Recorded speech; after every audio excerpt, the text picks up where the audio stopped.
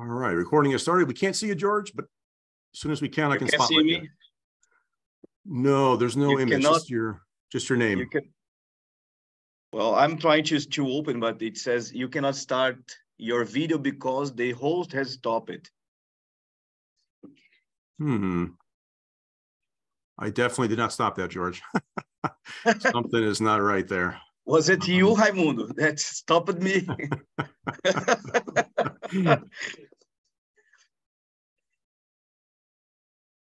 I'm pushing a few buttons. I'm not having any luck letting you start again. Let me make you a co-host, see if that helps.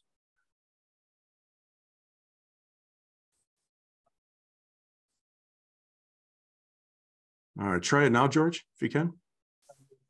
No. Let me see. Okay. Oh, hey, now you're there. All right, we're going to spotlight you. Here we go. Here I am. Okay.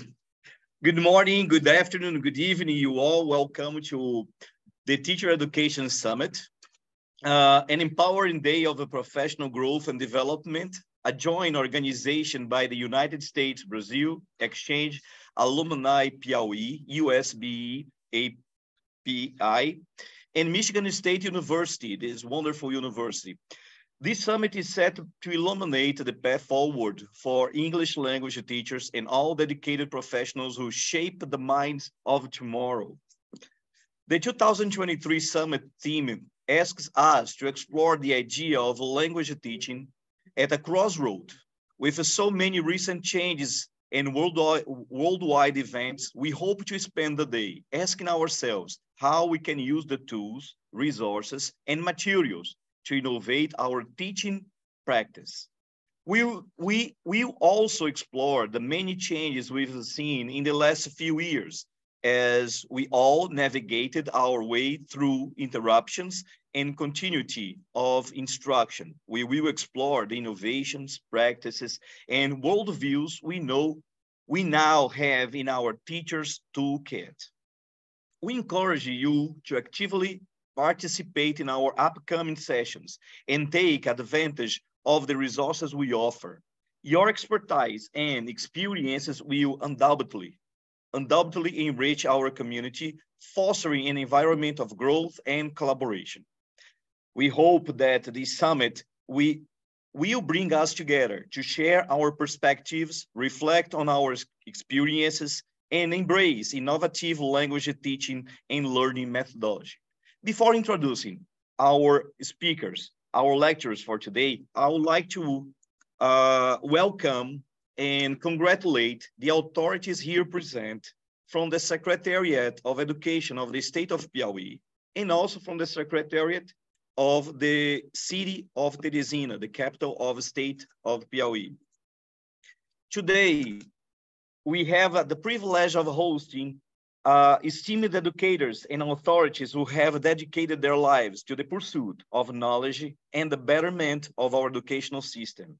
In our virtual room today, we are honored to have the presence of Dustin De Feliz.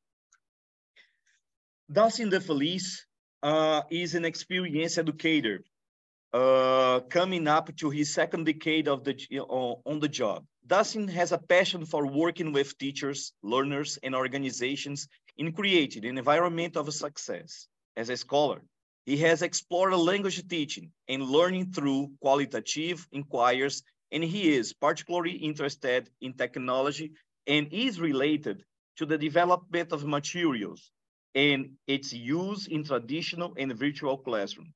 His teaching has taken him around the US and Mexico, and he has regularly advocates for language learning at Michigan State University and beyond.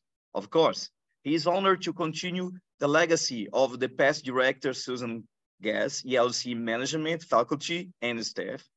He looks forward to helping grow the ELC, serve Michigan students and scholars, and work toward a dynamic and sustainable future. Dustin holds a PhD in second language acquisition and instructional technology from the University of South Florida, and an MA in linguistics with a concentration in TESL from Northwestern Illinois University, and a BA in speech communication with a minor in Spanish and Linguistics from the Northeastern Illinois University. He is a visionary leader who has consistently demonstrated a commitment to enhancing education and fostering innovation in our education institutions. Distinguished professor from Michigan University, MSU, Dr. Bruna Summer Farias, went to the US from Brazil, more specifically from the state of Rio Grande do Sul, to pursue her doctorate in the interdisciplinary second language acquisition and teaching program at the University of Arizona. While there, she contributed considerably to the program in Portuguese as a foreign language through designing courses, teacher training, and program evaluation. Her dissertation focused on the ways that genre-based writing instruction is an additional language can also benefit writers in their first language. She has conducted research funded by CERCLL and other entities, and she has presented and published on these topics with articles appearing in journals such as Written Communication, the International Journal of Learner Corpus Research, and the Journal of the National Council of Less Commonly Taught Language, NCO-LTCL, a Fulbright alumna who graduated summa cum laude from the Federal University of Rio Grande do Sul, UFX, in Brazil. She has proficiency in Spanish and French, as well as her native Portuguese. She teaches FLT courses, such as methods, L2 literacy, language concepts and culture in foreign language teaching. She is involved in additional projects, such as in the video-based inquiry, professional development project called VIVID, and funded by the National LCTL Resources Center, the Large Learner Corpus Collection project called MCACAWS, a repository of resources for teaching literature and literacy in additional language known as FLITE, and the American Association of Teachers of Portuguese, AOTP. These accomplished individuals have dedicated, Bruna and Dustin, their careers to significantly to the advancement of research and learning within our academic institutions. Their dedication to the scholarship and mentorship has left an indelible mark on countless students. We are deeply grateful to have this esteemed individual among us today. Their presence signifies their commitment to collaborative efforts aimed at improving the educational landscape, fostering innovation, and empowering the next generation of learners. As we embark on this individual journey together, let us remember that the exchange of ideas, knowledge, and expertise in this room holds the potential to ignite positive transformations in education. We encourage everyone to actively participate, engage in constructive dialogues, and contribute to their with your invaluable insights to our shared mission of enriching the world of learning. Once again, a warm welcome to all of you, and thank you for gracing us with your presence.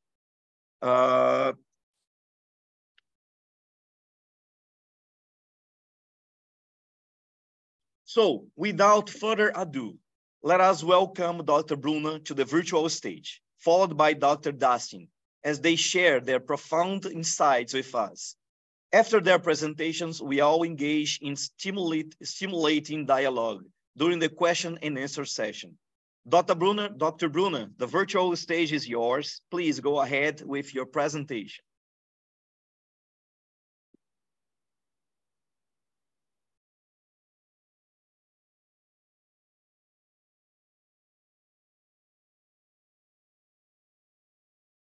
Thank you so much, George, for this such a warm welcome. Are you guys able to see my screen? Can you see my screen? Yes. Perfect. Well, thank you again for the opportunity to be joining you today. I'm deeply I'm really, really excited to see so many people from all over the world. And what I wanted to bring to the fore today for us to discuss, the title is Constantly Innovating on Teaching. And we are going to hear so many great ideas about technology and how to access and incorporate those tools into our classrooms so that we are contributing to innovation today. But one of the first questions that I want to ask us today is, what is innovation and what are the skills of an innovative teacher? I think all of us, when we think of innovation or something new nowadays, we think of technology, right? That's one of the first things that come to our mind. And I want us to take a step back, actually, to not think only on technology, but let's think of how can we integrate technology into our classrooms in an intentional and purposeful way. So when we think of tech tools, many different types of platforms may come to our minds.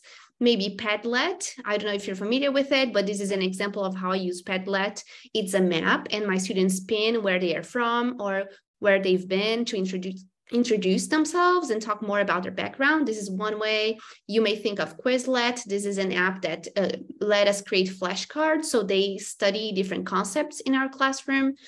There's also FigJam, a new option of a whiteboard similar to Jamboard that lets students collaborate at the same time in the same screen.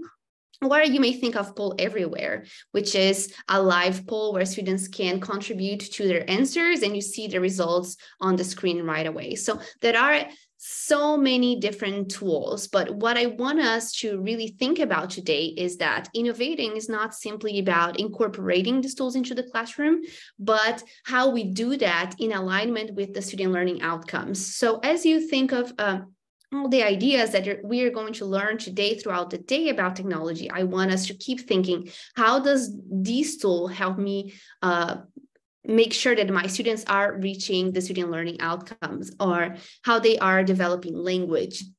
And this question for me has to do with the fact that society is changing, our students are changing, and learning takes place inside the classroom, but they learn so much outside of the class too. So how can we make sure that we are connecting what they bring from home to what we want them to expand in our classes? So some of the questions that are always in my mind are, how can we keep up with the changes that they see outside, but still ensure that they are learning to become better language users when we teach languages, but also use that languages to be better citizens? And then how can we create those opportunities in our classes so that they can learn how to navigate these changes in society in a critical way, but in a way that they navigate it, but also contribute to it meaningfully? And technology has a very important role to play because we have access to different communities when we are using technology, when they use social media, for example, but we want them to use technology in a purposeful way, as I said, to support language development. And I came up with these 4 elements for us to quickly take a look today as a way to implement innovation in the classroom. So this is kind of the underlying list of concepts. So before we think of the tech tools, we think of how we want innovation to take place. And this is basically because the way I see innovation is that innovation is very context-based.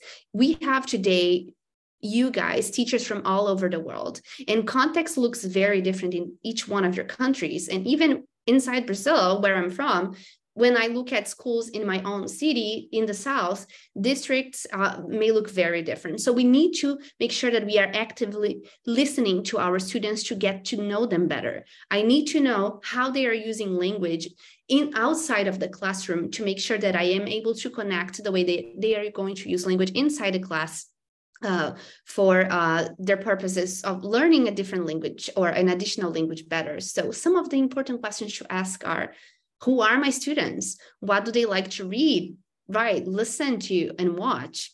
Many times they are already connected with English in many different ways, and we don't really know it. So intentionally asking them, do they play games in English or in additional language? What movies do they watch? Are they in social media? Do they use mobile apps somehow? So those words in a foreign language pop at our faces. So how can we bring that to the fore to make sure that they are aware that they are already somehow using that language? So one way of intentionally using tools for active listening is using a survey, for example, actually asking them, how do you actually use the foreign language in your life? Is it really foreign? That's the idea. So you can use a paper survey to ask them what are the actual uses of language in their lives, or you can use Google Forms. You can use Flip, where they record themselves talking about their practices in the language, even if it's not in the target language. The purpose here is intentionally getting to know how they use that language nowadays before they come into the classroom. You may choose to use mind maps, even if it's not tech enhanced. They may draw a mind map and show you, oh, this is when I see English, for example, in my life. But the idea here is that you not only collect that as a starting point to teach more meaningfully, but also that you systematize that somehow to go back to that information at the end of the unit, the project, the year, so that you show them, this is where you were, this is where you're now. You were playing these games before, now you're able to expand the knowledge and participate in more communities. So you can do that using, for example, Mentimeter during class so that they see each other's interests at the same time, but you can also systematize that in a Padlet. So it's there systematically recorded for you to go back to at the end of class. So it's a way to set goals, you know? So the second element that I want us to look at and think about is, what are the outcomes of your language classroom? So we want them to use the language. Great. We want them to use the to be, but what is the critical piece of it? So again, I'm going to say it again and emphasize that we want them to learn the language to participate in communities of practice. And by looking at the activities they already do, somehow in the foreign language can help us create more meaning learning outcomes inside the classroom to make it less foreign for them.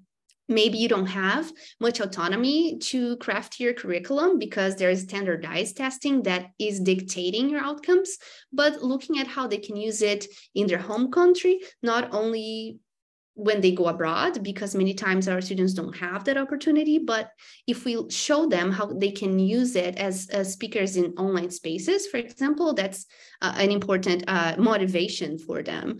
And this is one aspect that for me is connected to digital literacies, because we want to draw from what they already know to expand their world knowledge and then enlarge that notion of use to show them that they can use it even if they are home. And another very important piece is the critical understanding of these potential known places. They have to ask not only how to do it, how to use the language, but also why. Why do I want to use the language this way? And I want to show you one example. Many times we use, for example, texts and comic strips in our classes. And maybe you think, oh, this is not something that is going to be motivating for them. But if we are expanding to show them how technology can change the way that we make meaning across time, they may feel more relatable to what's going on. So maybe they are on social media and they see those comic strips right now being posted differently, not only more on newspapers, but also on social media. That can be a way for them to feel more connected. It's fine. No big deal. Yeah. Okay, I hear something. Well, I'll keep going. And for the sake of time, I'm going to address authorship and interdisciplinarity at the same time. So when we plan our language classes and choose the tools that are going to help us achieve those learning goals, we want to make sure that our lessons are planned around themes so that we can more easily connect how the language is going to help them do something real in the world. And in terms of authorship, we want them to produce something that is going to be shared with more people, not only with us as teachers. And this is the first point. And the second point is that the language that the students use to produce those texts and products, it has to be leveraged by us. So if we always bring examples from native speakers, they may feel not really identified with what's going on because it may be too hard. So my point here is that we should try to move away from the native speaker paradigm to ease the resistance to a foreign language. When they think, oh, I'll never reach that level, but what do we want to actually reach? So we want to use technology to also give access to users of language that are speaking a variety of types of language. It's not only the one that we consider L1 speaker, because this is important to their identity construction as well. So one example is this project where students had a very big resistance to learning English as a foreign language in Brazil. And they, the teachers found out they really like Marvel and movies. So all this unit is based around Marvel. So they are learning English, and they created their own memes to talk about different ways of feeling that was related to this project in the Marvel movie. So you can see that even though they created the memes using the computer, they shared it as important ways to leverage their production at school. So this is at school for all other students to see and feel like, okay, I can write in English, other people can understand, and really give value to what I'm producing here. So it's a community of practice inside the school. And this is very valuable. So there are different ways of looking at tools that can help us achieve that. And finally, in terms of leveraging learner language, one tool that I want to suggest to you guys is looking at learner corpora. It's the plural for corpus, which is a large collection of searchable texts produced by learners. So many times we are, again, trying to find texts that are examples for our students to use, but we can also use their own texts to look at how language is making meaning. So there are some tools such as voyanttools.org that you can upload your students' text in there and create word clouds, and you can look at patterns and to see what is the more frequent term that they are producing depending on the topic, just so that you study the language more contextualized. You look at what your students are able to do and have them as a starting point. This is one way to leverage their learning process. Another way is looking at available corpora. So if you don't want to use your students' text directly, instead of going to other types of resources, you can find corpora that already have lots of learner texts available to you. This is one example, the Crow corpus. And if you have questions about it, I can share it in the chat later in the Q&A. But you can see patterns of what learners are producing, and that language can be closer and more relatable to what they are able to produce, even in terms of topics, not only proficiency. So this is also an important tool to leverage their own language. And finally, to conclude, because I know I don't have much time and I don't know how much time I have left, but I want to make sure Dustin has time to speak as well. So when we think about ourselves, am I an innovative teacher? So let's think that all of us need support to innovate. Sometimes it is hard. The school doesn't have that many resources, or I don't have enough time to learn how a new tool can be incorporated. It's just a lot sometimes. So creating these opportunities to find other teachers online, I think it's really important. And then if we have that active listening attitude so that we share a little bit more about our context, we can get that inspiration and collaboration going, which translates into more support to even notice what are the potential opportunities for innovation in our own context. And finally, I think seeing our own learners as potential people who can innovate a lot is also important. So every time that we are teaching the language, let's remember to ask why they are doing this. Even when they use translators, they can use translators sometimes, yes, but they have to do it critically and knowing why they use that tool for what purpose, and explain to us what would be the differences between languages they produced and how they interpret the output of that tool as well. That's why I have this Inspire here. We start with the use, we reflect about the use, and ask them to use it again, drawing from what they really reflect on about either text that they read or that they produced in class. And then finally, I really think it's important that we share. And for teachers in Brazil, I know not everyone here is from Brazil, of course, but there are important venues out there to share. And this is one example. This is written in English, the article. So even if you are not from Brazil, you can see that some journals ask you to share best stories about best practices, lesson plans, proposals of projects. When you think that you don't have many ideas, you can try to find online some inspiration in other teachers' reports of best practices. And I'm inviting you all to also contribute your own, so we keep this strong community of teachers who want to innovate. And that's it that I had for today. I am very excited to keep talking about it. If you want to have questions later, this is where you can find me on LinkedIn, Twitter, and we'll keep talking throughout the day. Thank you.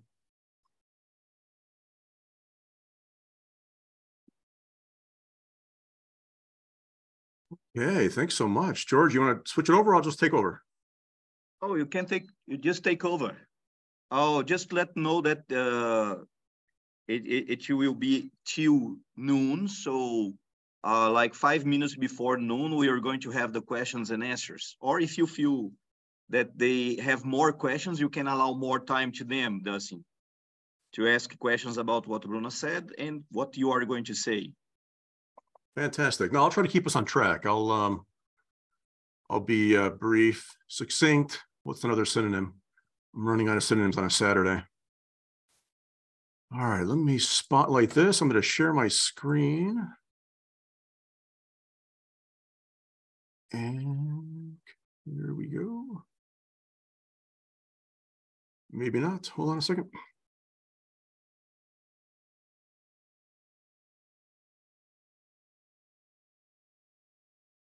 All right, now we're in business.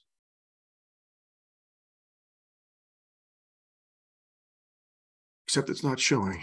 Here we go. Let's go from the beginning. All right. I really appreciate Dr. Summer Farias's words. I almost cried a bit, actually, because she'd mentioned instructional objectives. And that's key. That's so key to so many things we do as educators that I was really happy to see that in there. Both of us work with teacher educators quite a bit. And many of them just say their objective is to finish the hour, finish the lesson. And that's not really what we want to hear as teacher educators. So thank you for that focus. So I'm Dustin DeFelice. I'm here in the English Language Center in East Lansing, Michigan. And I wanted to give you a couple of things on technology, innovation, and teaching. So I got 3 things. Like I said, I'll keep this brief so we can have time for questions at the end. And I'm going to start with my first one. This is just looking at examining things that are right in front of us. Many times we don't realize how many tools we have at our disposal. Now, of course, it's going to be different in each context, which is why I think it's the best way for you as an educator and for your student population to sit back and go, what can we do? What do we have before us? I'm a phenomenologist by trade, which is a qualitative tradition. And this focuses really heavily on finding things that are right before your eyes. So I'm going to show you a couple of logos. These are mostly US companies. Many of you may be familiar with a handful of them. But if you take a look, each one of them, there's some kind of message or meaning hidden within those logos. So I'm not going to go through all of them, but I'll just give you one example, because this is the one that caught me by surprise many years ago. And that's the FedEx logo. So if you look closely at it, between the E and the X, there's actually an arrow in the way they designed the logo. That's part of their mission, that they're always moving forward, which makes sense for a shipping corporation and a company. But for me, the surprise was I had seen that logo 1,000 times on trucks, advertisements every day, in packages, and I had never noticed it until it was brought to my attention. So I think technology, new apps, the latest innovations, these all follow the same pattern. There are so many things out there, in fact, that we don't even realize it because, again, we're overwhelmed. We don't have a lot of time. And there's a lot of things for us to consider. So one example from my own daily life is we have a Microsoft product available to us as professors at Michigan State. And it turns out we have apps available as part of that license. And there are the usual typical ones I think many of you are familiar with: Word, Excel, PowerPoint. But then the list gets longer. And you can even click on a button to say, let me see more things. Well, it turns out we have 40-some apps available to us that, I'll be honest with you, I use maybe 5 to 10 of these during a course of a week. And it's incredible to me how many things we do have at our disposal in many cases, whether it's on our phone, the App Store, within our district, within our schools, what our students have in front of them. It's really an amazing piece to consider. So how do you go about doing this then? Well, with my students, I often have them do what's called a personal practical knowledge survey. I ask them to pick a block of time during their day, and then just go through what is it they're using that during that block of time? What apps are they using? What devices? What technology? What other pieces are they using during their day? And you might be surprised to see that you do rely on certain things fairly frequently, but you may also be able to see with that reflective practice, hey, I actually do have access to other things that I could try and use. So along those lines, here's one of the biggest problems. We're all busy. We all have lots of students. There's lots of grading. There's lots of administrators around us. How do we get through these things with all of this innovation happening? So I have a couple of guidelines for you. Just going to give you 5 of them. And I'll be honest with you, I like shiny things too. I like new technology, but I get it. Sometimes some of these apps that are out there that are super popular really have no learning basis at all. There's no instructional objective that fits with them. So honestly, even if it's what everyone's talking about, maybe just avoid it. And you can use your learning, your excuse as, look, it doesn't promote learning. Why would I use this tool? We have an acronym in English called KISS.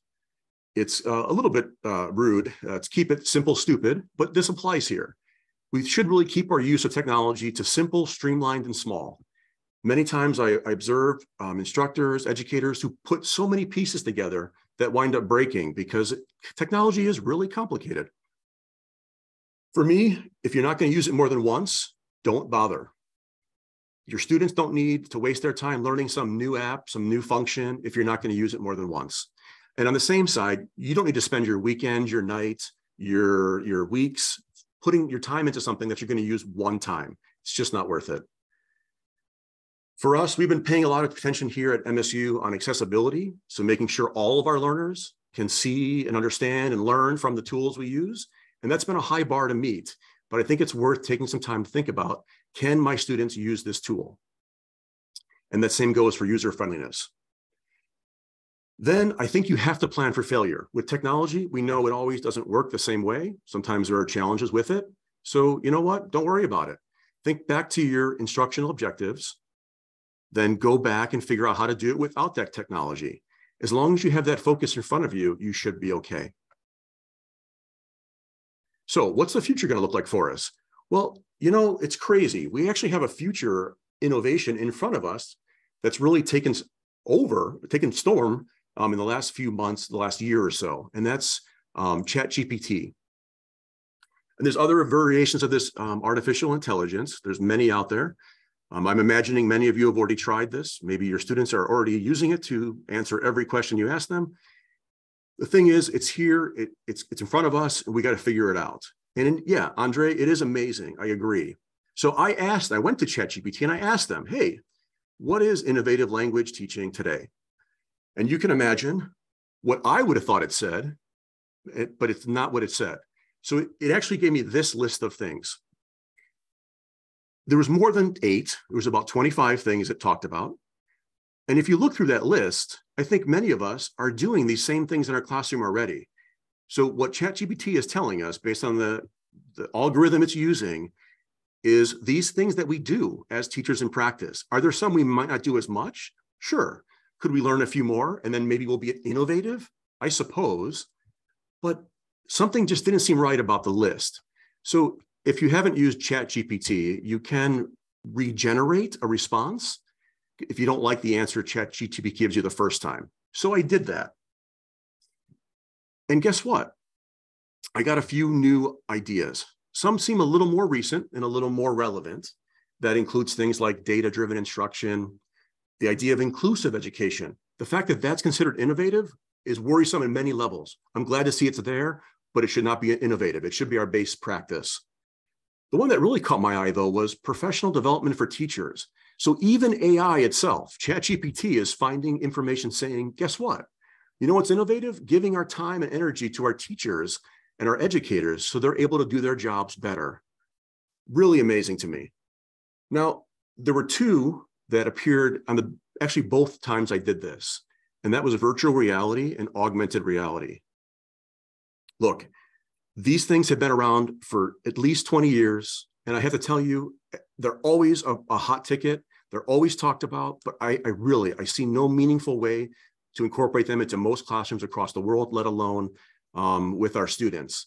So You know what? Just ignore virtual reality, honestly. And I just don't think it's going to be something for another 20, 30, 40 years, really. The one thing that I thought was really funny about ChatGPT's answer is the one thing it didn't include, and that was itself. It never mentioned it's innovative in language teaching. And I don't know if it's because I put the word language in there and I didn't use teaching. So when I did a little bit more of searching using ChatGPT, they did bring up these two pieces, artificial intelligence tutors and then natural language processing. And we're seeing both of these in quite more frequency than we used to. And they are appearing in all kinds of places, from inside of apps to your phone, your autocorrect, all those things are AI. And those are having an impact on our students, on us. And it really is important for going forward. We're going to see these things more and more.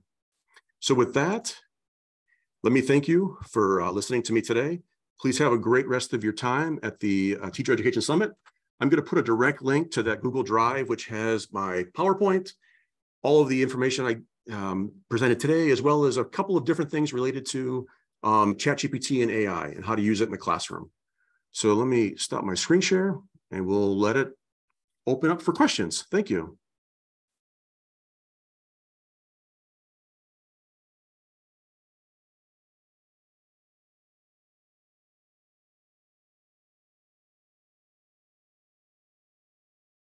All right, so we've got an ability to either have you ask your question, you could put in the Q&A, or you could put it in the chat.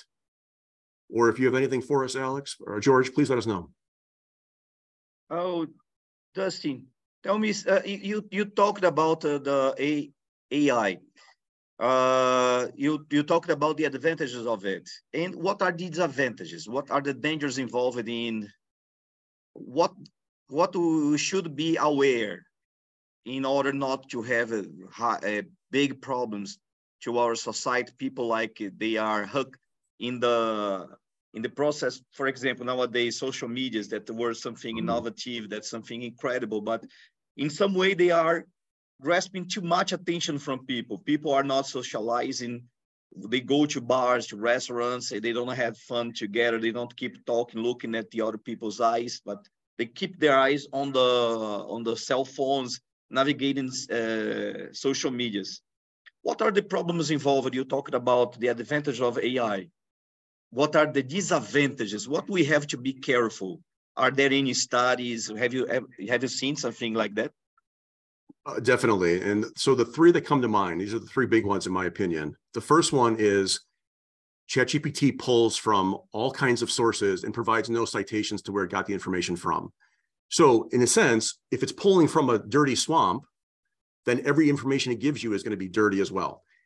Students, oftentimes, educators ourselves, don't have critical thinking in some cases to say, wait a minute, that information may not be correct. That actually might be completely false and dangerous. They are working on some safeguards for that, but as we know, the internet is the internet. It's wide open, so we're going to have to worry about that problem. The basic tool is out there. You'll notice on many of these AI tools, you have to pay premium to do different things, more advanced options. And that's a problem for many users. So that means some people are getting information that's better than others, only because they have the ability to pay more money in there. I think my biggest worry with AI, though, is that ability, that the fact that it just outright lies. So you can ask it something and it can pull in information. So for example, you can say, make a bio up about yourself, and it'll pull things in that look real, but you know yourself, you never did that conference, you never attended this talk, you didn't invent that piece of material, whatever it is. And that's scary because, again, some people can take that information at face value, and that's very scary. So our college is looking at two or three things, basically. They're trying to say, look, it's there. So we need to find a policy for when to use it, not to ban it, but when do we use it? Then disclose what you did with it so we can talk about it as educators and students. And then finally, find the pathway for the information where it came from. It's a tall order, but I think if we do those things, we can use it in a good way and not necessarily in a bad way. Thank you, Dustin. Sorry, Bruna. I just wanted to add a quick follow-up to this, and I think it's somehow related to that idea I was trying to put forward with learning outcomes. So do we want our students to learn how to use these tools critically? I think that can be part of the goals of our classes too. Just like they have to learn how to use a dictionary. It's there for them to use. It's an important resource, but they have to look critically at that resource. And I think with AI, similarly, instead of banning, we have to help them to understand why they should or should not or when to use it. So as we learn ourselves, I think we can teach them how to do that too. Oh, thank you, Bruna. Bruna and Dusty, we have questions here from our Q&A session. So one question comes from André Ronconi. Do you think real-time translation with AI can put an end on language teaching? Dustin, Bruna? So this question comes up all the time. We heard the same round of worry and concern for Google Translate. And I'll be honest with you, not to tell my age, but in the 90s, I was told by my teachers when we had electronic dictionaries that were tiny little things, they were going to lose their job because why would you need a teacher anymore without that dictionary? And it's just not true. We're going to be needed more than ever because of that critical thinking piece that Bruna mentioned. We have to have our students who are able to be critical thinkers, not only in their home language, but in multiple languages. So I think if we can get beyond the drill and kill model of education, and we can move into really transformative methods, we can be a part of it. And we don't have to worry about losing our job because of AI.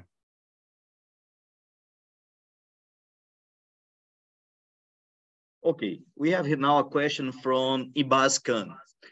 Don't you think that tools like GPT, are a big hindrance, a big obstacle in the way of originality in writing? Bruna? Sure, I can take this one. And I think it has to do with, again, the learning outcomes. Are we teaching a second language, a foreign language, because we want them to reproduce the grammar?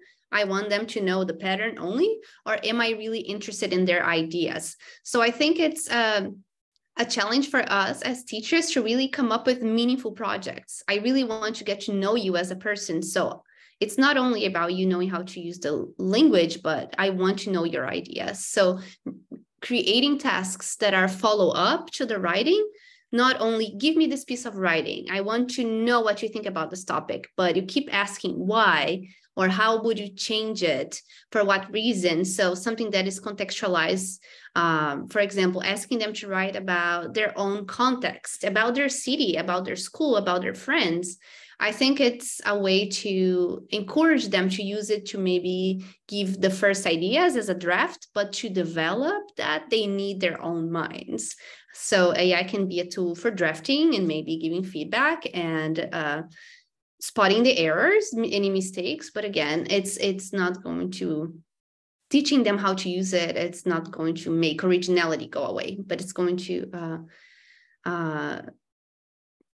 how can I say, demand us more from us as teachers and demand more from them as students. So instead of giving us more free time as educators, we have to work harder in a way to know how to demand work from our students, thinking from our students. That's in the same question. Like many things in life, I cannot top Bruna's answer. She's an amazing educator, so that's perfect. Okay, let me get a question now from FIDA. Should ChatGPT be recommended to students for assignments or exam preparation, preps, kids that are 15 or 16-year-old? Bruna, Dustin? So I did share a link from our college talking about the idea of writing. So we have a Department of Writing, Rhetoric, and Culture. And their suggestion would be that, yes, you should recommend it for your students, but not on their own. Let them work with you, show them the results they bring you, then work through the language they give you with them so they can improve on their practice. So the tool, in my opinion, is an amazing tool for ideation. So the ability to look for ideas, to pull, to brainstorm. It's really amazing. So if you're stuck on something, you want a business plan, you want to open a new store, you can ask it that question and it can give you all kinds of ideas. The challenge is, what do you do with that information? I think that's where we fit ourselves in as educators, and especially as language educators. So we give them that tool. You know they're going to use it anyway, even if we don't recommend it. And if we ban it, they're going to use it more. So we might as well incorporate it in the same way that, look, when I was a kid, I had a teacher that said an eraser was cheating, because an eraser on a pencil, right? Because you can change your answer. I thought that was the craziest thing I ever heard. I still think it's crazy, but it's the same idea. Sometimes innovations are taken as cheating, but if we use them in the right way, we can go really far. Thank you. The same question, Bruna. Yeah, I agree with Dan. And I think we just have to reframe the way we look at it. But again, being very intentional about how we ask our students to use it, asking them to use it, but think critically about it. And I see other questions about how can we use it to plan classes in the chat. So similarly, they can give us a great way to start an idea. Sometimes we get that anxiety of the blank page, so it can help us break that.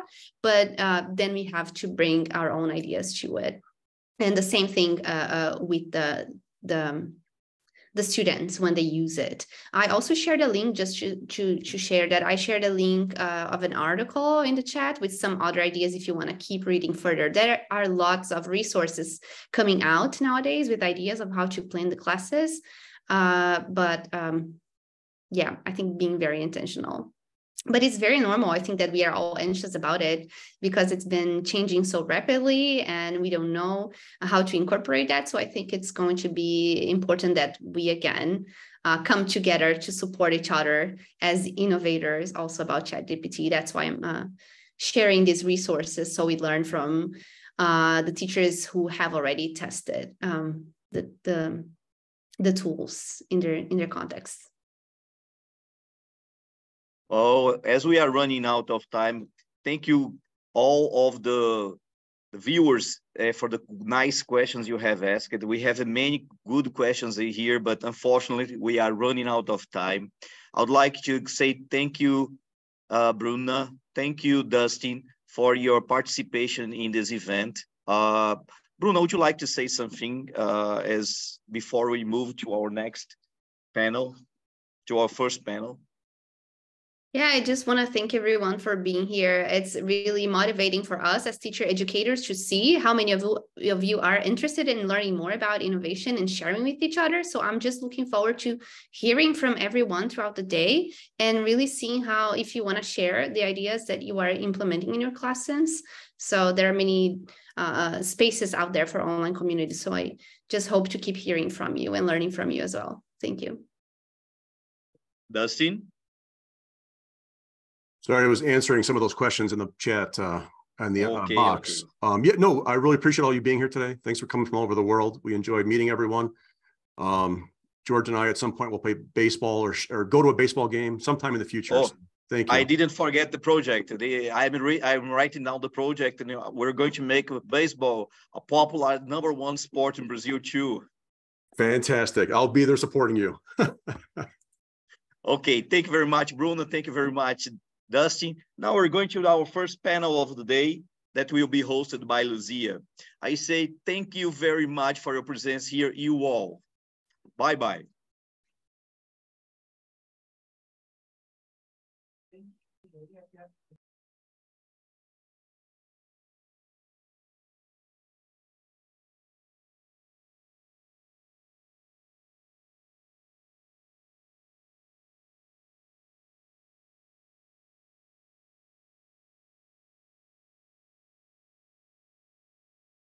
Hello, everyone. Okay, that's panel discussion 1. Okay, we're going to talk about teaching methods for 21st century. Okay, so ladies and gentlemen, okay, we are now ready to embark on an enlightening and engaging panel discussion for panel 1. And it's my distinct pleasure to introduce our 3 esteemed panelists, each one bringing a wealth of knowledge and experience to the virtual stage. First, I'd like to introduce Amy Croce. Professor Amy is an academic specialist for the departments of Philosophy, Global Studies, and the English Language Center. Holds a BA in English from Northwestern College in Iowa, and a master's in TESOL from Michigan State University. She has 25 years of teaching experience, with 7 of those years teaching English in South Korea. She has been with the English Language Center since 2007, okay? And following Amy, we are honored to have Professor Afroza Tina join our panel. Professor Afroza serves at Daffodil International University, Bangladesh, as a senior lecturer in the Department of English. Currently, she is teaching at a government school and college in Tashkent, Uzbekistan. She is a certified advanced TESOL practitioner and an e-teacher alumna of the U.S. Department of State, Dhaka, Bangladesh. She has been nominated as one of the best performing faculty members of Daffodil International University for the year 2020. And in 2016-2017, she was awarded with a scholarship to teach at Boğaziçi University at Zonguldak, Turkey, under the Mevlana Extended Faculty Program. She's a member of several national and international bodies, which includes both academic and voluntary institutions. She has presented in several national and international conferences, which includes China, Egypt, Malaysia, Indonesia, Thailand, Nepal, and India. With the academic publications and presentations in different national and international conferences, she has earned inspiration to continue with her research interest, which includes assessment, learning, autonomy, ELT, sociolinguistics, and mobile learning. And last, but certainly not least, you are fortunate to have Leah Edis, right, with us today. Leah has been teaching in Michigan State University English Language Center for 15 years. She holds BA degrees in Spanish and anthropology from Iowa State University, and MA in TESOL from Middlebury Institute of International Studies. At Michigan State University, she teaches courses at all levels in the intensive English and English for academic purpose programs. She coordinates the grammar and content-based courses at this center. She also teaches in special training programs for visiting EFL teachers, including PGPI, okay? So as we proceed, let me outline the format of this panel discussion. Each panelist will have precisely 12 minutes to present their insights and perspectives. Following these presentations, we will make a transition to a dynamic and interactive facilitated by questions from the chat. Our esteemed audience can contribute, to this conversation by submitting your questions through the chat feature. So without further ado, let's commence our panel discussion with Leah. We will kick off our conversation. Afterward, we will hear from Professor Afroza and then Amy, okay? And following their presentations, we dive into a lively dialogue fulfilled by your questions, okay? Leah, the virtual stage is now yours. Please proceed with your presentation. Thank you. Let me just get my slides up. Okay.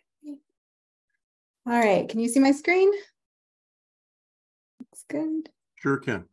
Okay, so hello everybody. I'm so happy to be here with you today. Let me move my Zoom screen. Today I want to talk about how we conceive of model English speakers in our classrooms. So I'd like to begin by sharing just a little bit more about my teaching context. So as she said, I do teach in the MSU English Language Center's Intensive English and Academic English programs, and I am the coordinator for our content and grammar classes in those programs. I also do some EFL teacher training, and I'm always happy to work with the PDPI teachers. And then recently, I've also been teaching since 2020 integrated arts and humanities courses for our general MSU undergraduate population.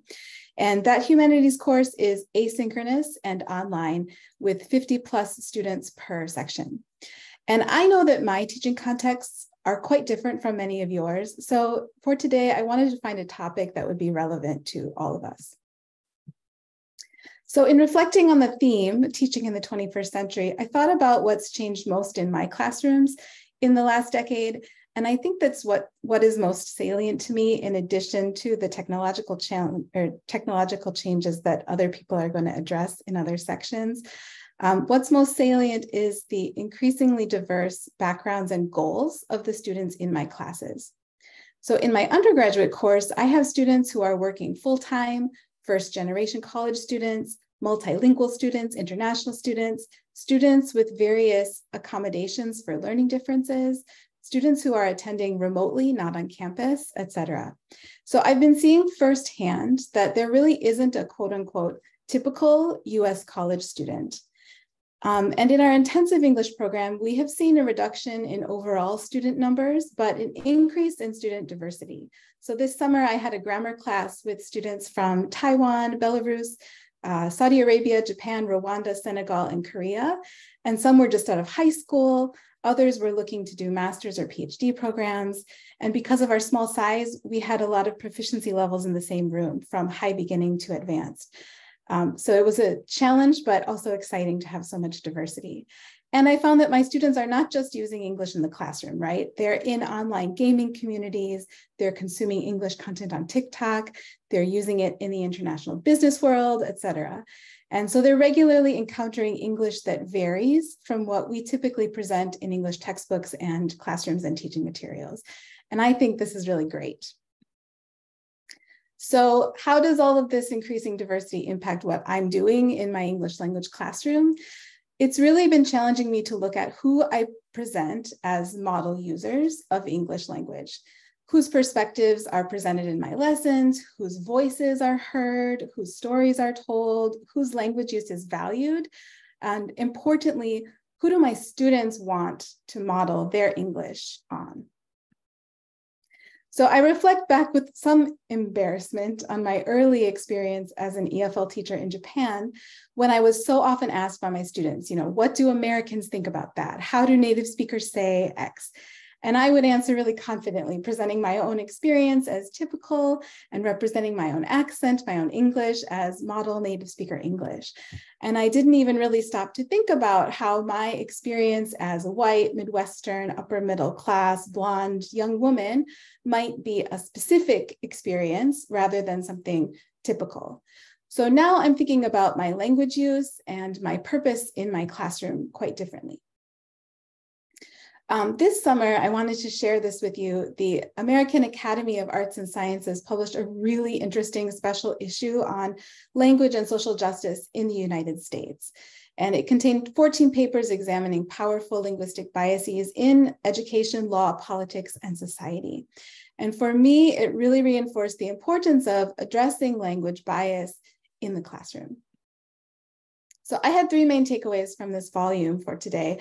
First, I think it's important to name what I'm teaching as standardized American English. Second, I want to make sure that I'm featuring a greater range of people who are effectively using SAE. And third, I want to make sure that I emphasize the value of other non-standard varieties of English. So I want to take a look at how to apply each of these, and I want to share some great resources that I've found with you. So first, the importance of naming standardized American English. So here are some quotes I found inspiring from Curzan's article here. While standardized American English is often described as neutral or unmarked, it indexes whiteness and higher socioeconomic class. And standard language ideology generally works invisibly by nature of a sort of common sense approach to right and wrong, or better and worse language patterns. So it allows, if not encourages, the dissemination of misinformation about language variation, which I think in the past that I've been guilty of as well. So for example, something simple in grammar class, when I teach grammar, we often look at verb patterns through X words. And if you're interested in that, I've linked some resources about X words at the end of my presentation. But we look at grammar in this way and we see that there are 6 patterns that are possible verb combinations in standard American English: modal base, have third, be-ing, be third, be nothing, and shy do plus base. And then we can combine those to make other longer forms like modal progressive or perfect passive. But using these 6 patterns, here's an excerpt from a handout in my class. I tell students that X words can help you edit your writing. So the following are errors, not possible verb patterns in standardized American English. I didn't came to class. We have do plus past form, so that's not possible. We have he was study Japanese, be plus base, so that's not possible. And they can use this pattern to look for mistakes in their writing and to fix things. But I also think it's important to add that other varieties of English may allow other correct patterns. So for example, the sentence she working is not standard, but using only the ing form is okay in African American vernacular English. And things like I might could finish my paper today, that's not in my dialect, but it is okay. This modal base pattern is okay in Southern US English.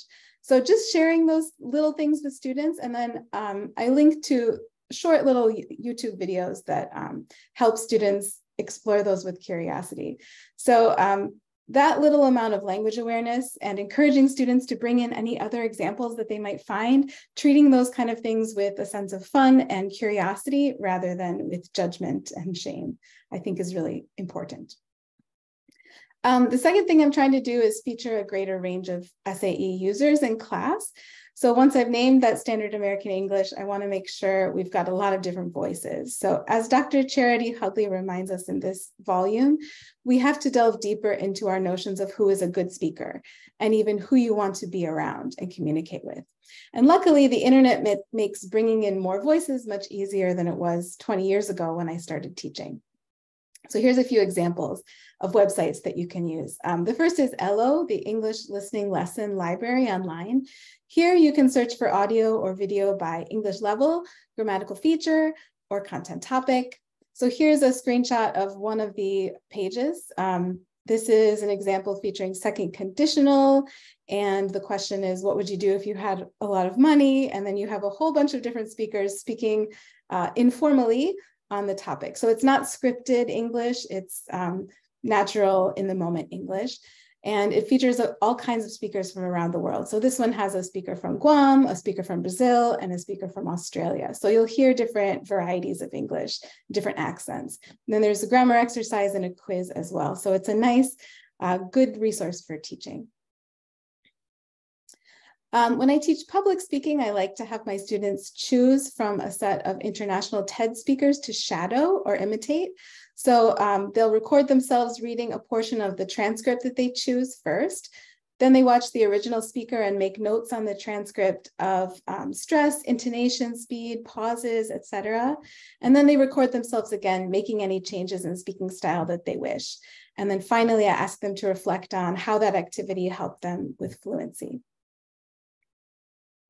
For more informal speaking and listening practice, I love this StoryCorps website. Here we have thousands of recordings of Americans telling stories to each other, family stories, childhood stories, work stories, love stories, and some have been made into animated shorts. One of my favorites is this one called Eyes on the Stars, which is the story of Ronald McNair, a young boy who grew up in the segregated US South and then became one of our first African-American astronauts. This story is told by his brother, and it makes a great part of a lesson in our civil rights history unit. So including all these diverse voices also relates to my third takeaway, which is emphasizing the value of other varieties of English. Here's a quote from linguist Walt Wolfram describing his experience at many different US institutes of higher education. He said, "It was commonly assumed that non-standard versions of English were simply a collection of errors or ungrammatical patterns to be stamped out in the process of higher education. And while these universities might have been progressive in their stances on other social issues, language equality was exempted from inclusion." So he reports on how at the University of North Carolina, they are trying to actively promote language pride and language diversity on campus. And this video here features students from different regions, ethnic backgrounds, and language backgrounds saying the phrase, "I sound like a scholar," to underscore the fact that language variation isn't connected with intelligence or scholarly achievement. And I'll put the link so you can watch it in the chat later. But I would love to do something similar with my students on our campus, building community here. I also wanted to share this. I just found this new reference source I'm really excited about.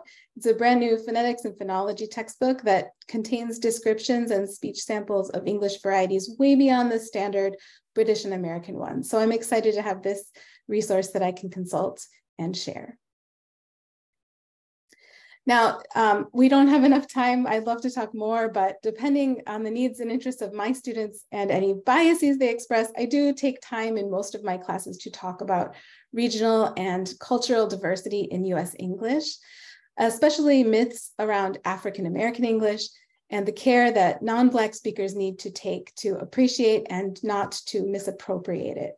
And so if you're interested in those topics, please explore my Padlet, which I'll link in the chat, where I've posted great sources that my students and I, and some of you, have enjoyed learning from. So I'll share this, and I will share the rest of the links that I've mentioned here in the chat. So I think my time is up. So I'm thankful for the opportunity to be here with you today, and I'm looking forward to learning from the rest of our panelists, and I welcome any questions or thoughts you'll have for me during the Q&A time.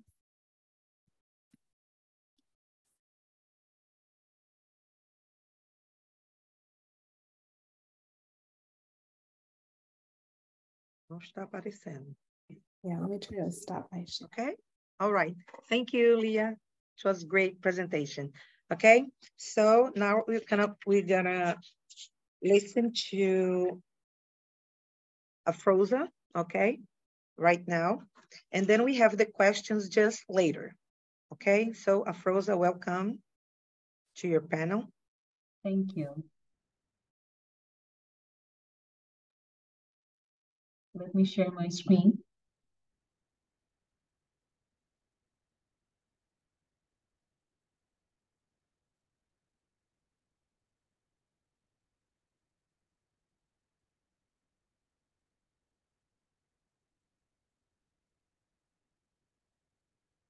So can you see my screen?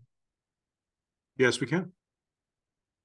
Okay, because I'm actually having trouble. At the very beginning, I would like to express my gratitude, of course, towards the organizers for organizing such a wonderful event. This Teacher Education Summit is such an amazing summit, which I look forward to every year.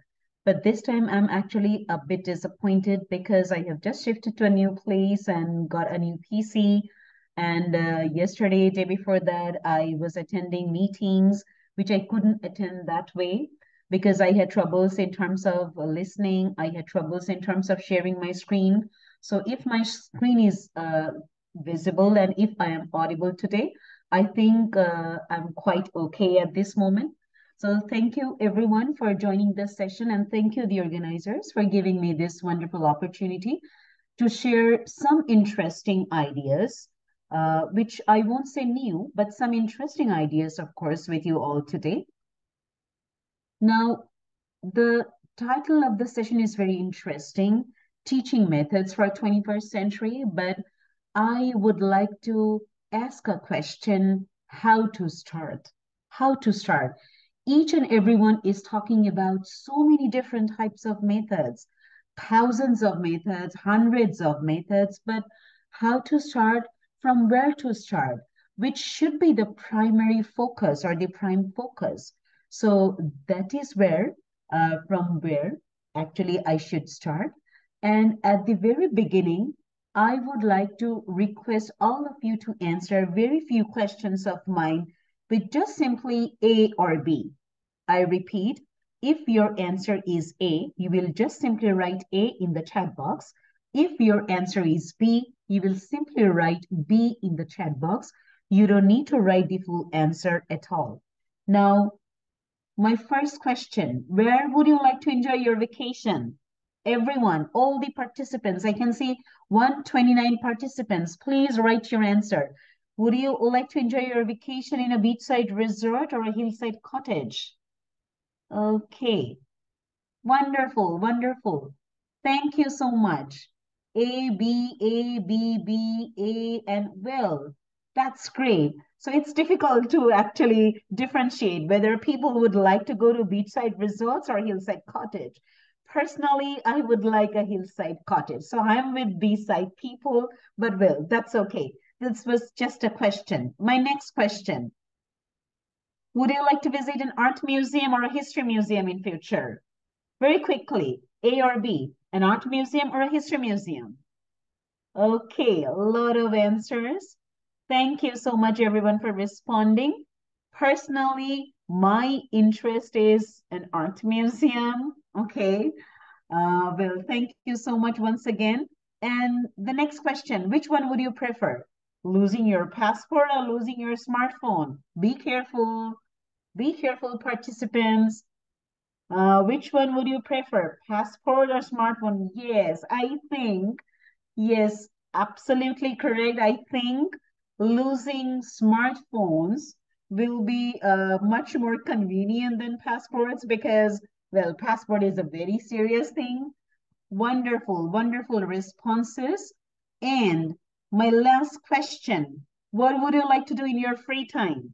Would you like to read a book or watch a movie? Quickly, A or B? Read a book, watch a movie. A or B? Okay, wonderful. Thank you so much. It varies, of course, from person to person. Someone would like to read a book in free time. Someone would like to watch a movie. Personally, I'd like to read a book. It differs obviously from person to person, but thank you so much, everyone. Thank you so much for responding. Now, here I start. There are thousands of methodologies. There are thousands of methodologies which not only I, but I believe everyone can mention for 21st century teachers. A lot of experts have been talking about so many things, starting from flipped classroom to project-based learning, cooperative learning, gamification, problem-based learning, design thinking, competency-based learning. There's also collaborative learning and lots of others. Now, which one should I pick up? Which one should be convenient for my classroom? Which one should I focus on as a teacher? Which one should my students can collaboratively work on in the classroom? Which method would be beneficial for my students? So these are the crucial questions, I believe, at this stage. Now, here I believe that the current practices focus on starting from my own classroom.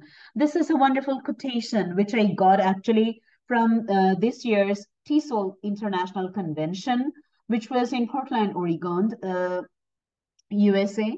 Well, I actually got this interesting quotation from there, whether we are experts or not, whether we are very good teachers or not, that don't matter.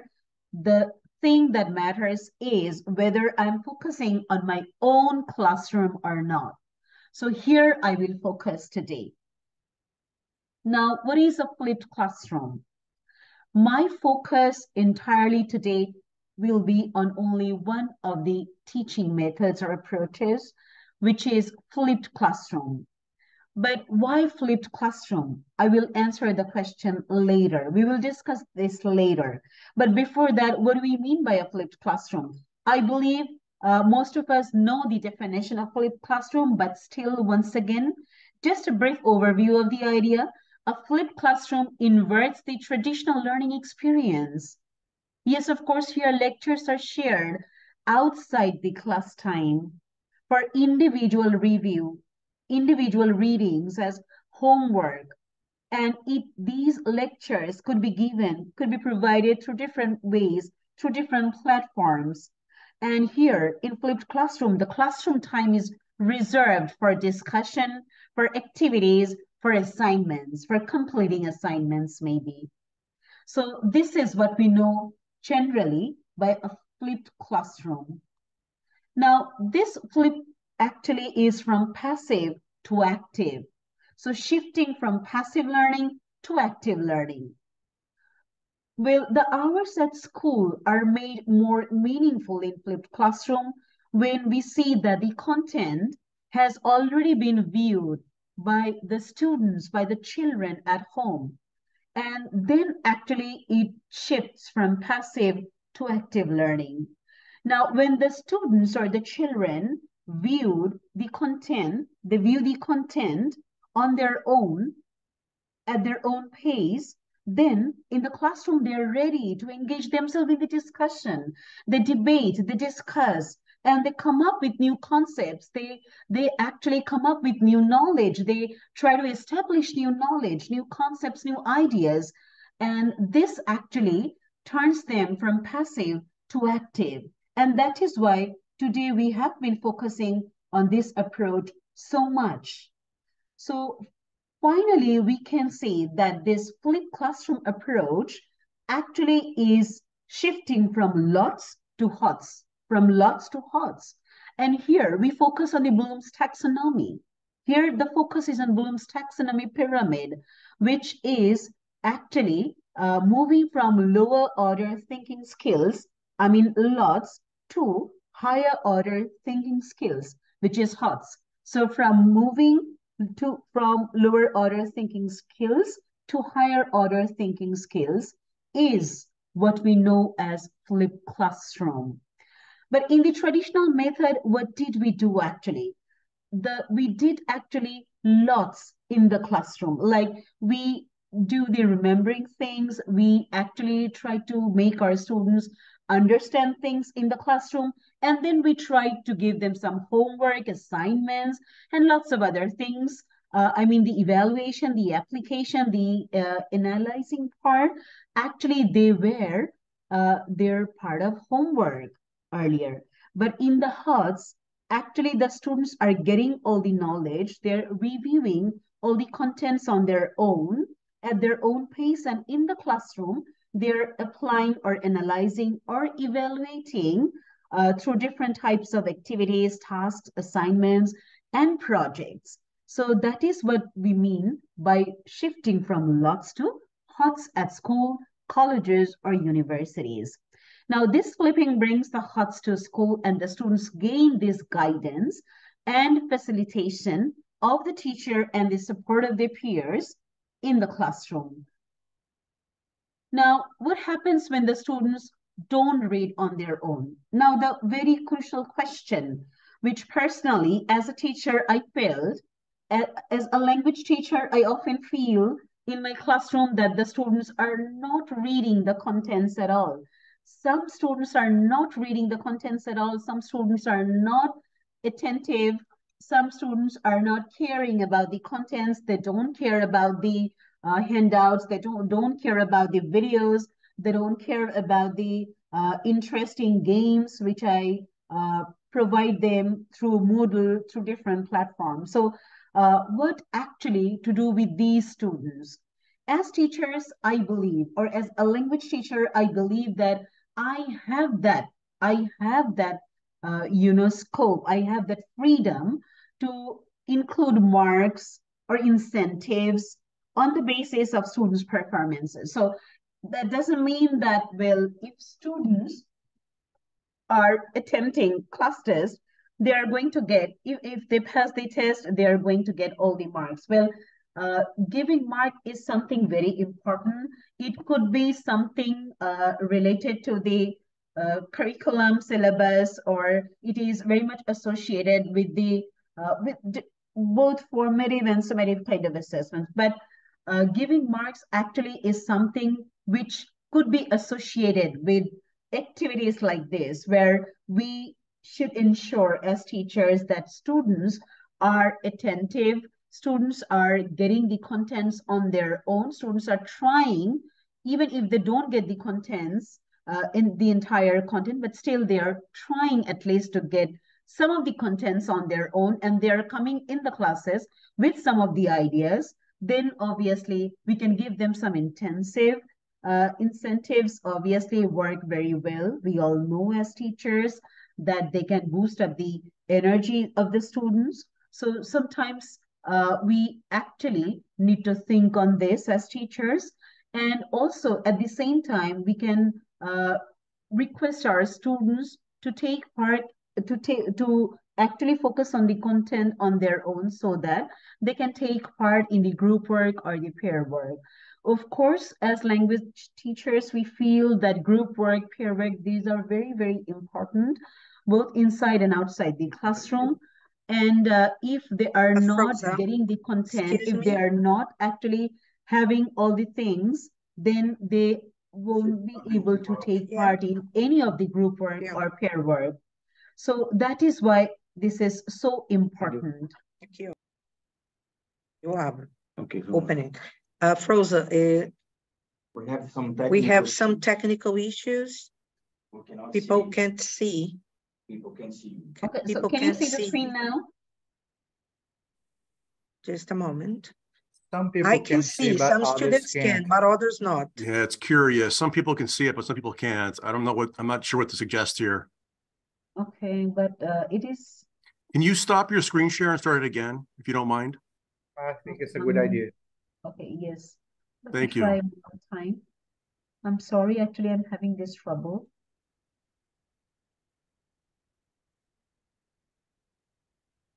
I think now you can.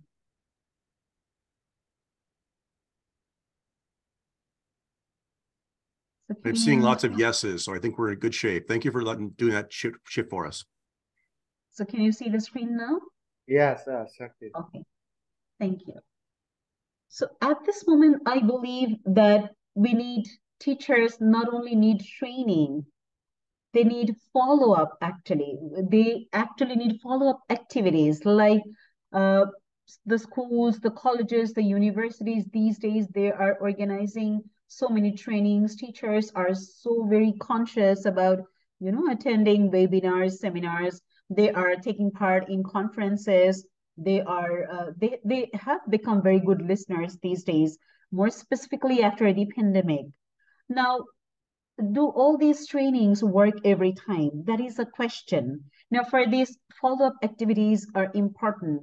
If a group of teachers are trained well, then obviously, time to time or gradually, they also will have to come up with their follow-up activities so that they can receive feedback from the experts, from their peers. Sometimes they should have some reviews, and they need to work on those feedback, suggestions, reviews. So these are actually very, very important, which I believe that they are often missing even in my context. So we are having a lot of trainings, but we don't have any follow-up activities, and that's why we actually tend to lose somewhere at the end. So I think if we think of the 21st century skills, if we need to focus on the teaching methodologies of the 21st century, we tend to be very, very cautious about all these things, and where peer feedback, student feedback, and review and suggestions from the experts are very, very important.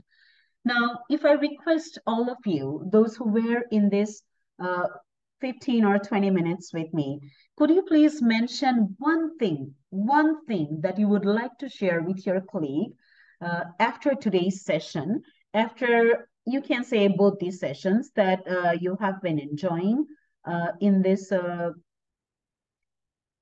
keynote sessions or the plenary session that you have been attending, at least one thing that you got from today, not from my session, but at least one new thing that you got today, or one thing that you got today. Maybe it's not new, but you got today from today's any of these sessions, and which you would like to share with your colleague after this summit.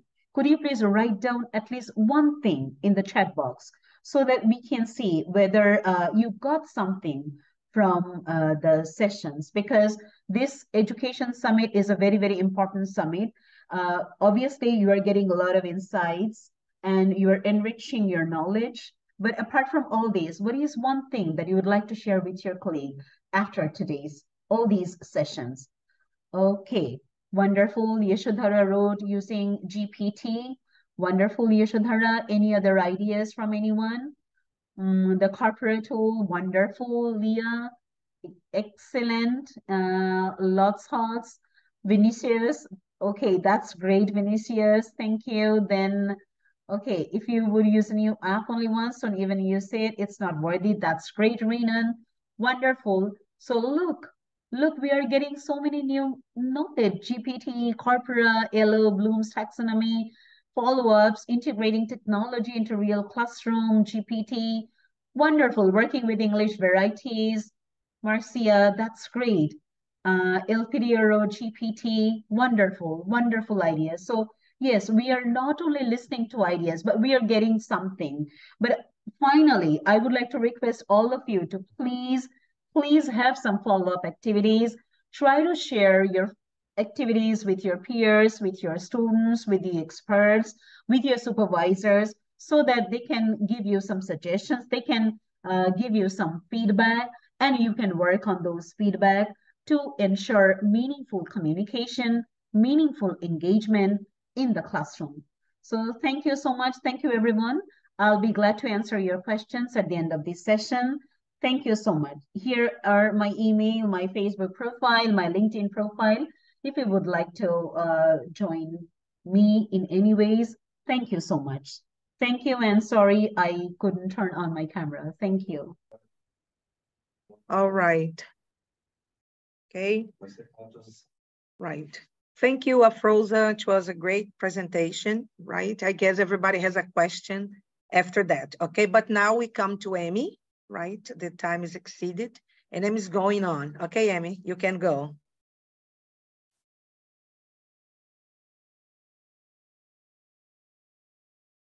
Hey, hi, everybody. I'm going to try to share my screen here. I'm not sure what's happening, but I'm having a little bit of trouble sharing my PowerPoint. So give me just a second, because as you all know, technology never works when we want it to. So hold on one second.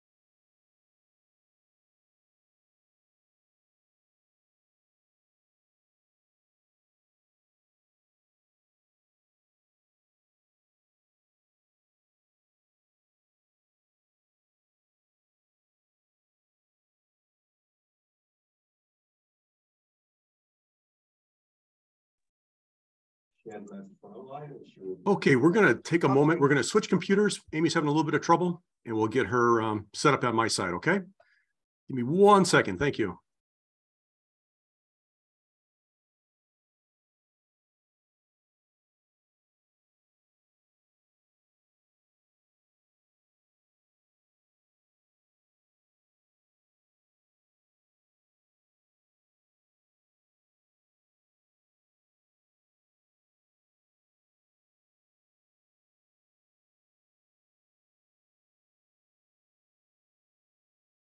All right, we're just opening up the screen share, and then we'll get started here.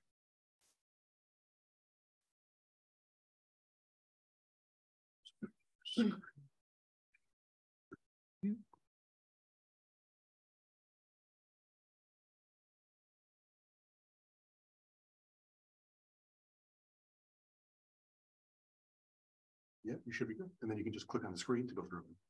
Click on on your screen? Yeah. Oh, okay. Oh, sorry. Nothing was great. Okay. You're good. You're in the right spot. And I'm unmuted. Yes. Okay. Hi again, everybody. I'm on Dustin's computer. We happen to be in the office together this morning. So thanks for your patience in letting me switch this stuff around. So nice to be here with all of you. My name is Amy Croce. I am an instructor here at the English Language Center. And I'm going to talk a little bit more about teaching methods in the 21st century. And I think so many people have brought up so many great points. And so I'm just going to add a little bit about things that I like to work with. I am the reading coordinator here at the English Language Center. So when Afroza asked the question about would you prefer to watch a movie or read a book, I was read a book all the way. I wouldn't be a good reading teacher if I didn't ask you if you had received a present today. And for those of you who have taken my classes, you know that that means I'm going to share a poem with you. So here's a present for you today, and it's one of my favorites, and it's called This Is Just to Say. This is just to say, I have eaten the plums that were in the icebox and which you were probably saving for breakfast. Forgive me, they were delicious, so sweet and so cold. I love this poem because I think it tells us something about our everyday lives, our interactions with other people. And it's one of my favorites to share with the students because they can all relate to brothers and sisters or family members who have also eaten something that they were saving, especially for later. And the poet here wrote this note to his wife for taking her plums. All right, I'm going to ask you whether you agree or disagree with a couple of these sentences. So tell me what you think. Agree or disagree? Students love to read. I'm guessing what a lot of you are saying. Second, students love to read in English. I can see it coming through. Most of you say, nope, not a lot. It's really hard, right? This is for you. I have time to focus on reading in my class. Okay. Sometimes, nope, nope, nope, nope, and no. Some of you saying yes, many of you no, because you have other things that you have to do in your classes. And then the last question is about resources. I have resources to focus on reading in my class. Some people say just reading skills, no extra. Some of you are disagreeing, no time, no resources. Some of you are able to, so that's good. Sometimes, yeah. So I think that the question that a lot of people ask, especially about reading, is what can connect us across time and across space and across cultures and across technology. And for me, the thing that can connect us are stories. However we get those stories. And the stories include things like joy and identity and things that we struggle with and pain and growth. And this is what people like to hear about and talk about. Somebody mentioned in a question previously in the earlier seminar, you know, what do you do when you have students who look down all the time? They're on their phones, they have a hard time connecting. But students really do like to hear stories, and they like to talk about stories, and they like to talk about their stories and how those stories impact them. So I want to talk a little bit about how we can use literature in L2 learning context. Now, I know a lot of you are like, no, I can't do it. You just are saying, no, I can't do this. And there are a lot of problems potentially with using literature One is teacher discomfort. If you are not familiar with literature, you don't read it a lot, you might have a harder time. Sometimes students are resistant because they see like literature and they think, oh, I can't do this.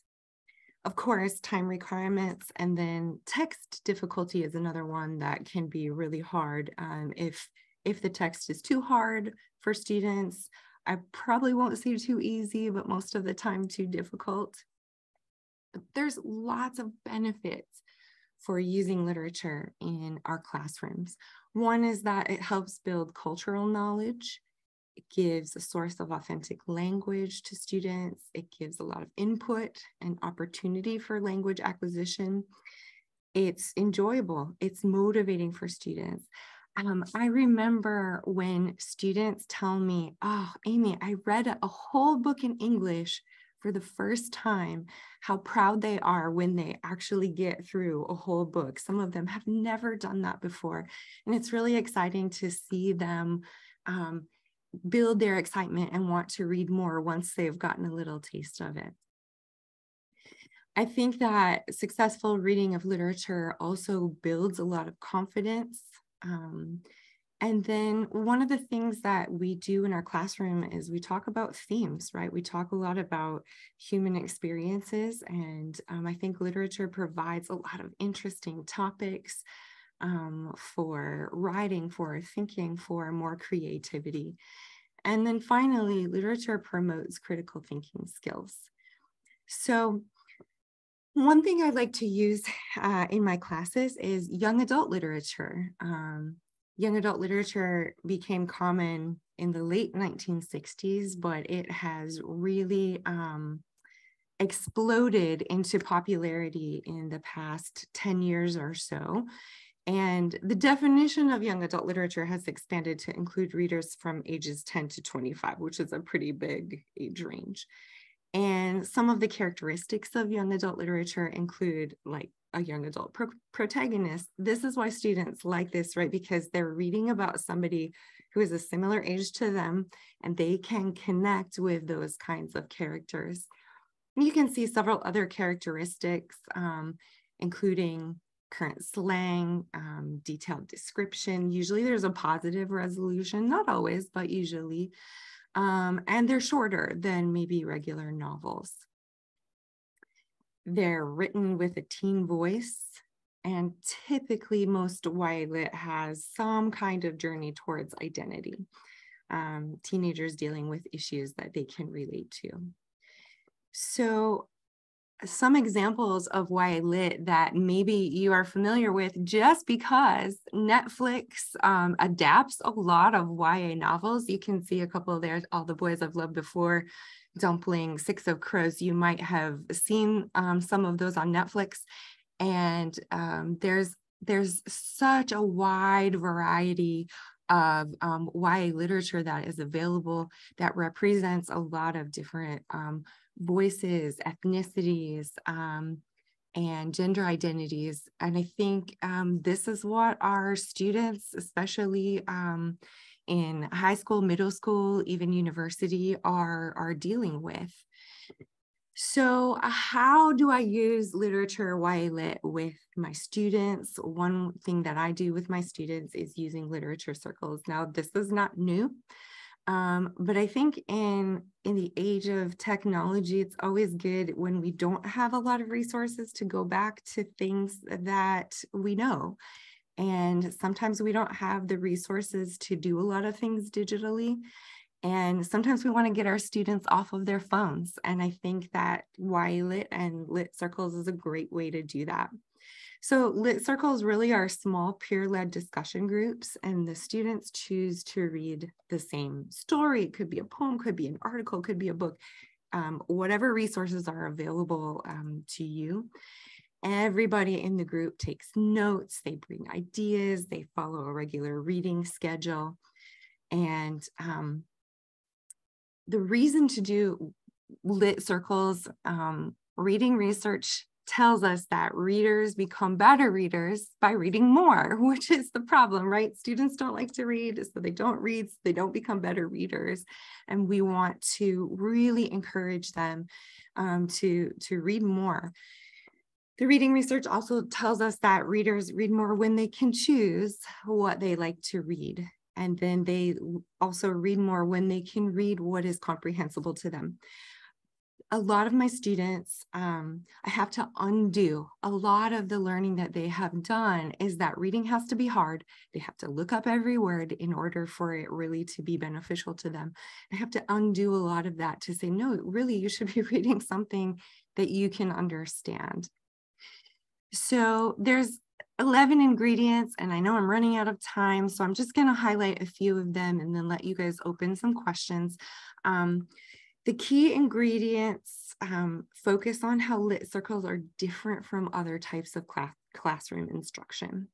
So lit circles are meant to resemble what real readers do, and these ingredients should be kept in mind. The first one is that students should choose their own reading material. That is very difficult. You're giving a wide open option to students and you're like, what are they going to do with it? Sometimes we don't know what they will do with it. But it's great to give them a choice. And I like to say, give them a guided choice. And I think you know your students really well. You know what might work for them, what might not work for them. There's a whole lot of things you can use for lit circles: short stories, folk tales, poems, graded readers, newspapers, magazine articles, on topics that are of interest to your students. Why lit?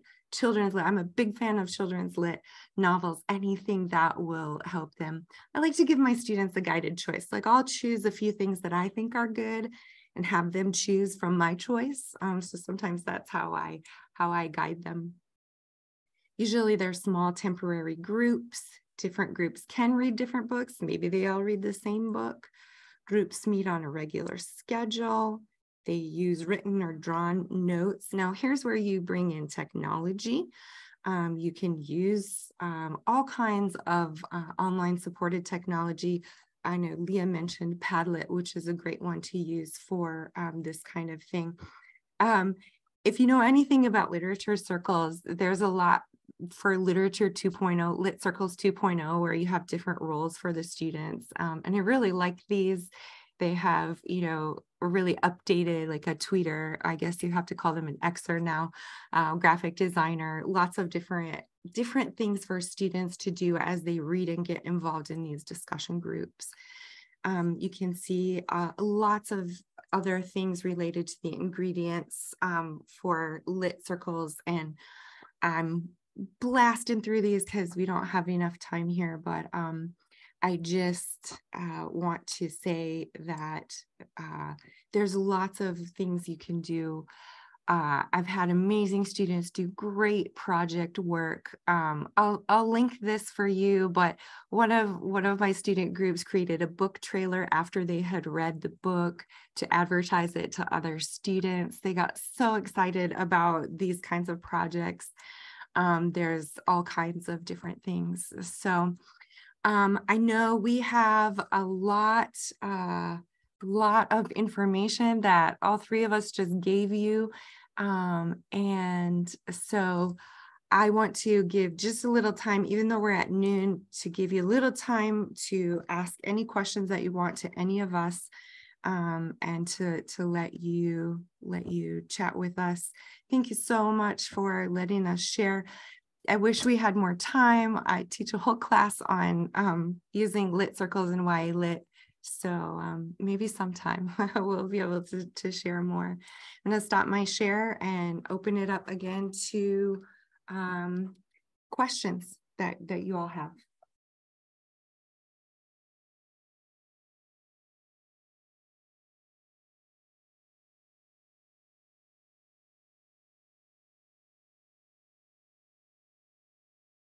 I see there's a question about Yeah.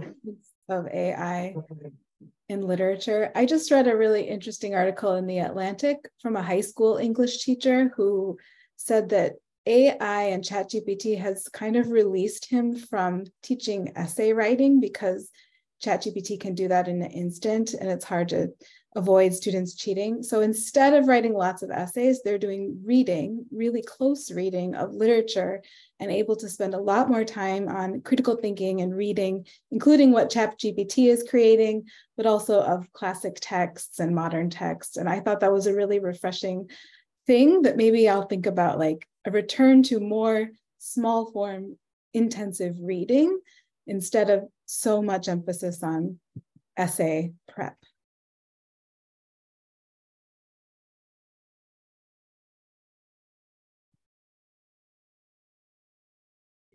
What about you, Emmy? Yeah, I think Leah answered that perfectly. I think it gives us more chances to help students to think critically, to help them develop their curiosity a little bit more. Yeah, I think those are a couple of the areas. We have a question from... How are you dealing with the trending book ban issue in the US? Oh boy. I mean, that's a huge question. I think here at the university, we're a little bit freer to deal with that issue. I don't think we have enough time to go into it. The U.S. Not is so local. Yeah, the U.S. is so local by local. We don't have a national, education central. Yeah. So in this community, we don't have that problem yet that I'm aware of. So I know in my mother was a librarian. They have that issue in their community. So it's just something that they work through, fight about, I guess. Is it more in Florida? No, it's in many other places in the US. But Florida is one place, certainly. Yeah. I noticed someone said children's literature is a very strong tool to teach English. I love using children's literature. I think it's fantastic. Students are a little bit resistant at first because they think it's children's literature. But actually, children's literature is so rich in language. It's rich in visuals. And the stories are really beautiful, things that we can relate to. So, yeah. And about the experience of adults having the chance to read literature for children? Sorry, I missed the question. I mean, you ask adults to read literature for kids. Oh, yes. I love it when they read. Do you think it's beautiful? It's good? Beautiful. I do. I think it's really great. And most of the time they forget. Actually, most of the time they get really so involved that I have to cut people off and say, okay, we have to go back to something else. So, yeah. I think Leah Victoria asked a question here about, she said, reflecting on when students ask how US Americans live in their culture, she talks about what she experienced. So her question is, what's the best method or approach to answer student curiosity? So they don't just take one answer, but they develop a curiosity for that. Yeah, I think for me, I love, as you know, I love Padlet. So I'll keep a Padlet maybe on a topic that students ask me about a lot and just collect things. Like as I find good TikToks or YouTube videos or, memes or whatever that represent other people's, especially young people's ideas or experiences, I'll just keep those so that when people ask me that stuff, I can share other things with them.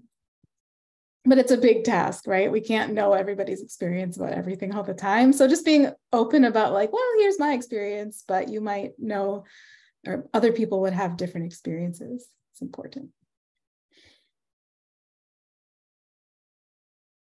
Okay, thank you. It was a pleasure to be with you, and I hope everybody and have enjoyed it so much, okay, as I am, okay? Thank you so much, Leah. Thank you, Dustin, Emily, Amy, right? And Afroza. It was great. Okay, now we have the break and then we will be back later, right? See you. Thank you so much, everyone.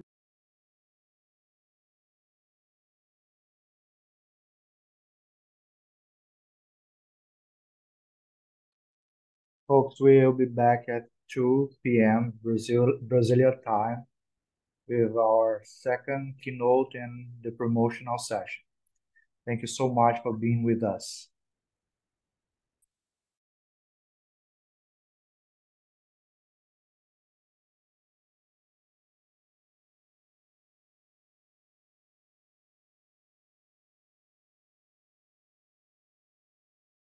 I'm going to go ahead and stop the recording,